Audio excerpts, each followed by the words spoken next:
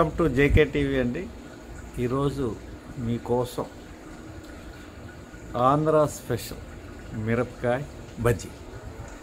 మిరపకాయ బజ్జీ అన్నది చాలామంది ఇష్టపడుతూ ఉంటారు. అది సామాన్యంగా ప్రతి చోట మీకు దొరుకుతూ ఉంటుంది. ఈవెన్ స్ట్రీట్లో కూడా మిరపకాయ బజ్జీలు అమ్ముతూ ఉంటారు. చేత ఈరోజు మీకు మేము మిరపకాయ బజ్జీలు ఎలా చేసుకోవాలి అన్న దాని మీద జయ మీకు వివరించి చూపిస్తారు. మిరపకాయలు కొంచెం సైజు పెద్దగా ఉన్నాయి, అంచేత అది కొంచెం పెద్ద పెద్ద మిరపకాయ బజ్జీలా మీకు కనిపించవచ్చు. కాబట్టి అది చూడండి, మీరు కూడా మీ ఇంట్లో చేసుకోవచ్చు. బజార్లో తినవలసిన పని ఉండదు, మీరు ఇంట్లో శుభ్రంగా మీరు చేసుకుని హాయిగా ఫ్యామిలీతోటి ఫ్రెండ్స్ తోటి ఎంజాయ్ చేయొచ్చు. సో మిరపకాయ బజ్జీలు చూపెడుతున్నాము. ఈ వీడియో పూర్తిగా చూస్తే మీకు మిరపకాయలు ఎలా చేసుకోవాలనేది అవగాహన ఉంటుంది. కాబట్టి స్కిప్ చేయకుండా చూడండి, చూసి మీ కమెంట్స్ పెట్టండి. మిరపకాయ బజ్జీలకు కావాల్సినటువంటి పదార్థాలన్నీ ఇదిగో చక్కని మిరపకాయలు చూసారుగా, ఆ మిరపకాయలు, కొత్తిమీర, దీనికి మసాలా కోసం అని చెప్పేసి ఇదిగో అన్నీ మనం కావాల్సినటువంటి అన్నీ ఒక గిన్నెలో వేసాము. ఇది మసాలా, దీంతో మనం గ్రైండ్ చేసి మసాలా చేస్తాం అన్నమాట. అదే వేరుశనగ గింజలు ఉన్నాయి మీరు చూస్తున్నారు, జీడిపప్పు, వేయించినటువంటి శనగపప్పు, జీలకర్ర, కొద్దిగా వాము, కొద్దిగా కొత్తిమీర, ఉప్పు, నిమ్మరసంతో ఇవన్నీ ఇది చూసారా, ఇక్కడ చూస్తున్నారా, ఈ పదార్థాలన్నీ మనం గ్రైండ్ చేసేసుకుంటాం అన్నమాట. తర్వాత మనకు కావాల్సినటువంటి ఇది మసాలా తయారైంది కదా, అది మిరపకాయలో పెడతాము. తర్వాత ఏంటంటే మనకు కావాల్సినటువంటి ఏం కావాలి, శనగపిండి అఫ్కోర్స్ తప్పకుండా కావాలి. తర్వాత కొద్దిగా వరిపిండి, అలాగే కొద్దిగా అల్లం, పచ్చిమిర్చి, కార్న్ ఫ్లవర్, చూడండి ఇది కార్న్ ఫ్లవర్, తర్వాత బేకింగ్ పౌడరు, ఉప్పు, తర్వాత కొద్దిగా వాము వాడతామండి, కొద్దిగా జీలకర్ర ప్లస్ నూనె. ఇవి మనకి కావాల్సినటువంటి పదార్థాలు అన్నమాట. ఇది మిరపకాయ బజ్జీలకు కావాల్సినటువంటి పదార్థాలు. తర్వాత చేసే విధానం మీకు జయ చూపెడతారు వివరంగాను. మిరపకాయ లోపల పెట్టడానికి అన్ని రకాలు నేను ఇందాక మీరు అన్నీ చూసారు కదా, అది నేను ఇప్పుడు గ్రైండ్ చేసి కచ్చా పచ్చగా గ్రైండ్ చేసి మళ్ళీ మీకు చెప్తాను. పౌడర్ రెడీ చేశాను. ఇది మీకు కచ్చా పచ్చగా చేసుకుంటేనే బాగుంటుంది. దీంట్లో కొత్తిమీర వేసాను, కొంచెం నిమ్మరసం కూడా పిండుతున్నాను నేను. ఉప్పు మీకు నేను వేసాను, మీ టేస్ట్ సరిపడగా వేసుకోండి. ఇది రెడీ అయిపోయింది మిరపకాయల మసాలా. ఇది ఓన్లీ మిరపకాయల్లోనే పెడతాం ఇందులో. ఇది ఒక్క చుక్క నీళ్ళు పోస్తాను, ఎక్కువ పట్టదు.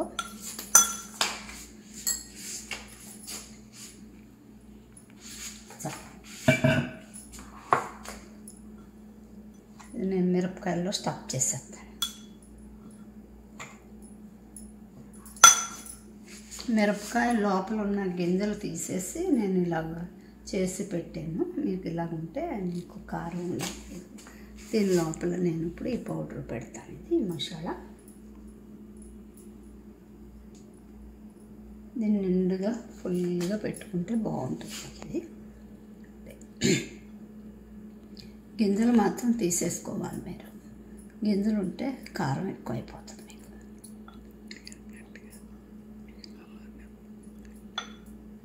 మీకు ఇగో మిరపకాయ ఇలాగా ఫుల్గా ముయ్యాలన్నమాట.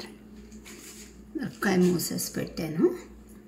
అలాగే అన్నీ కూడా మనం అలాగే తీసేసుకుని పెట్టుకుని రెడీ చేసుకుని అప్పుడు మనం శనగపిండి కలుపుకోవాలి. పై మసాలా కలపాలి మనం. అల్లము, పచ్చిమిరపకాయలు, జీలకర్ర, ఉప్పు, కొద్దిగా వాము,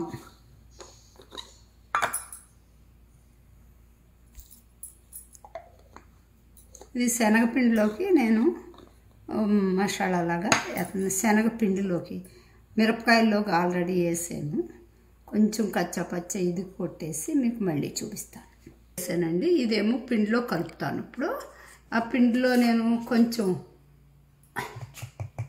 1 స్పూన్ కార్న్ఫ్లోరు, కొద్దిగా బేకింగ్ సోడా కూడా వేసుకోవచ్చు, బేకింగ్ పౌడర్ వేస్తున్నాను నేను.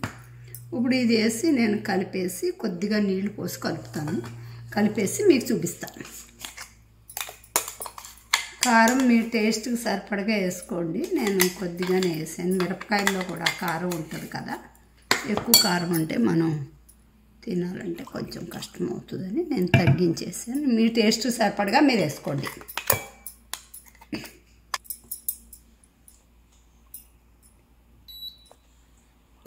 కొద్దిగా 1 చుక్క వేడి నూనె కూడా వేస్తానండి. నేను పెనం పెట్టాను. ఇందులో కొంచెం వేడి నూనె వేస్తే బాగుంటుంది, కుల్లగా వస్తాయి అన్నమాట. అప్పుడు నేను చక్కగా మీకు మొత్తం కలిపేసి చూపిస్తాను. కొద్దిగా వేడి నూనె పోస్తాను. తర్వాత మళ్ళీ అది వేయించినప్పుడు మళ్ళీ పోస్తాను. కొంచెం పలసగా కలుపుతానండి. నూనె కొంచెం వేడి నూనె పోసిన తర్వాత ఉప్పు నేను 1 స్పూన్ వేసాను. టేస్ట్కి సరిపడగా మీకు ఎక్కువ కావాలంటే కొద్దిగా వేసుకోండి. అన్నీ వేసాను నేను ఇందులో. మీ టేస్ట్ని సరిపడగా మీరు కారం, ఉప్పు మీ టేస్ట్ సరిపడగా వేసుకోండి. కొత్తిమీర ఆకుల్లాగా వేస్తే బాగుండదు, అందుకని నేను కొద్దిగా లైట్గా గ్రైండ్ చేశాను అన్నమాట. నూనె వేసిన తర్వాత నేను మళ్ళీ కొంచెం పలసగా కలుపుతాను. కలిపి మీకు చూపిస్తాను.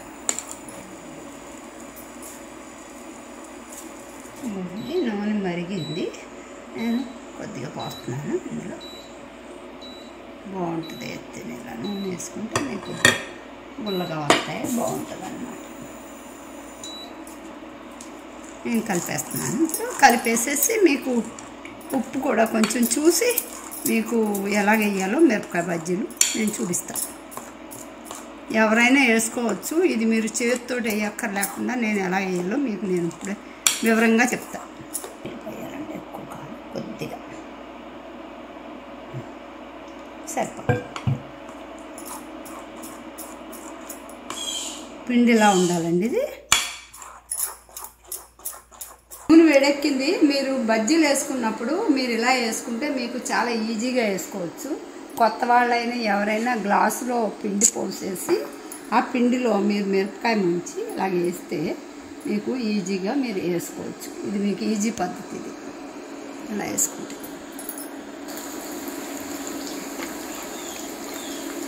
స్లోగానే వేగాలండి ఇది, ఎందుకంటే మిరపకాయ వేగాలి కదా మనకి.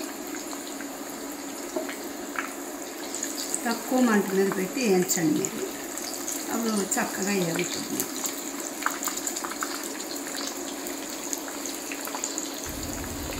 ఇగో అండి మిరపకాయ బజ్జీలు రెడీ అయిపోయినాయి, ఏగినాయి, చాలా బాగున్నాయి. చాలా పెద్ద మిరపకాయ బజ్జీలు ఇవి, మనిషి 2 తింటే సరిపోతాయి అన్నమాట, అలా ఉన్నాయి. సో మీరు చేసే విధానం చూశారు, జయ మీకు బాగా వివరించి చెప్పారు కదా. ఈ వీడియో నచ్చినట్లయితే మీరు తప్పకుండా మీ కమెంట్స్ పెట్టండి, బెల్ ఐకాన్ నొక్కండి, సబ్స్క్రైబ్ చేయండి, లైక్ చేయండి, మీ స్నేహితులతోటి షేర్ చేసుకోవడం మాత్రం మర్చిపోకండి.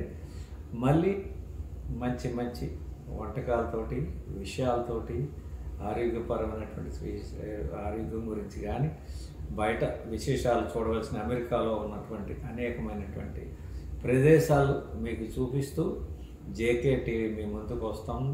కాబట్టి సబ్స్క్రైబ్ మాత్రం మర్చిపోకండి. మళ్ళీ కలుద్దాం. Next episode. Thank you.